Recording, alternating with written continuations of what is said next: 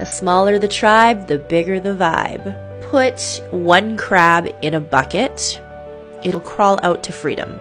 Put 8 crabs in a bucket, and they'll all pull each other down. So fishermen who are fishing for crab, they don't even have to put a lid on the bucket because they know the crabs are going to pull each other down. When you start healing and crawling out into freedom, crawling out into succeeding, crawling out into your thriving, narc-free, amazing life, you're going to have all these crab mentality people trying to pull you down because they don't want you climbing up there. It's lonely up at the top because misery loves company. They want you down there in their misery. They're comfortable putting you down there in the bucket with them because they don't have the access to heal the same way you do, to thrive the same way you do, and to succeed the way you do. They're jealous that you're succeeding and thriving and healing. They're really confused with their own type of healing. They don't know how to heal.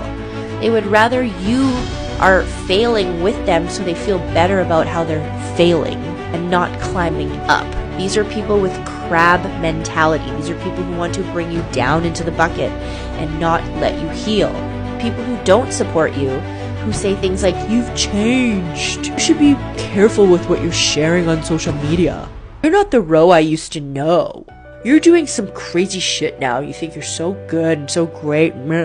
These are the type of people who don't want to support you because they don't know how to support themselves in their own healing, and you're threatening them by making them face their own shit that they have to deal with. They don't know how to deal with their shit, so they're going to pull you down like the crab mentality people that they are. So it is okay to feel lonely at the top, because it is. It doesn't mean you're better than anybody or more superior. It just means you have access to healing they don't have access to, and it's up here.